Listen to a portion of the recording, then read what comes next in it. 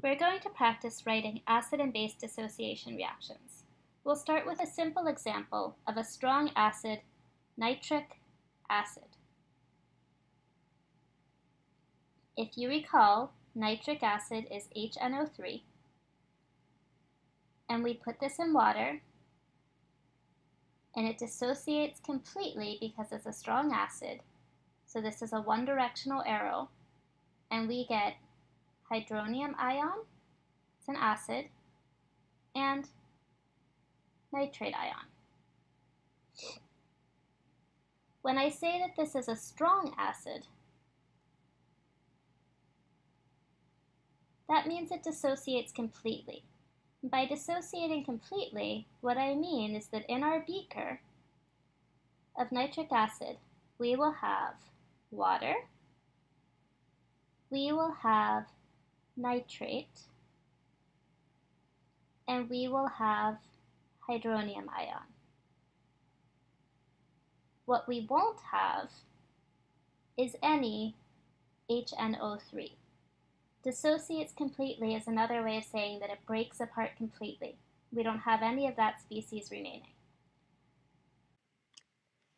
Let's look at another example, and this is of sulfurous acid, which is a weak acid.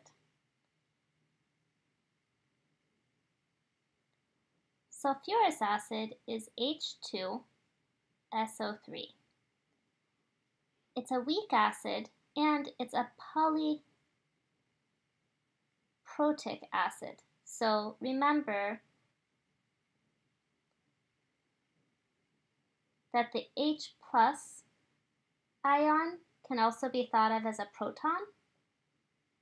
So polyprotic, meaning it has more than one proton that can be dissociated. When we have this H2SO3 react with water, these protons will come off one at a time, and we'll have H3O plus, our hydronium ion, plus HSO3 minus. Now another reaction can also occur because this is an acid, and we can have HSO3 minus react with our water to form hydronium ion and SO3 2 minus. Now I told you that this is a weak acid. What that means is that in our beaker,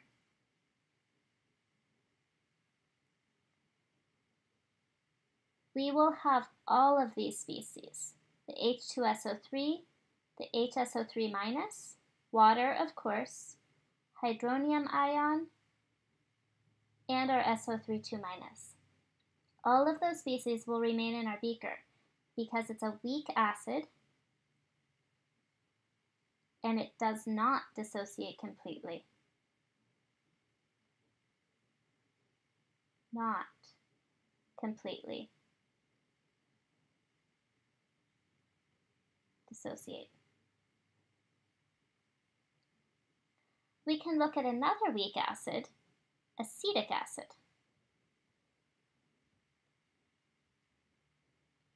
And we'll look at this example to help us identify what the acidic hydrogen in an acid is.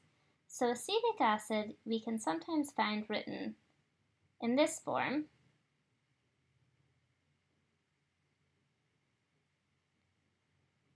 But in this form it's hard to identify how these atoms are all connected. So sometimes chemists like to write acetic acid a different way. And they like to write it as H3, CH3, COOH. Now this helps us see how everything is connected. We'll draw the Lewis structure for this. So take your time in your own work and calculate the shared, the needed, the available, and we'll start putting this together. What you will find is that we have one carbon surrounded by single bonded hydrogens, a second carbon connected to an oxygen and a hydrogen and another carbon. And we'll complete our octets. Now we see here that there are 1, 2, 3, 4 hydrogens. So we might think that this is also a polyprotic ion. But the only hydrogen that can dissociate and combine with water to form hydronium is this hydrogen that's connected to our oxygen.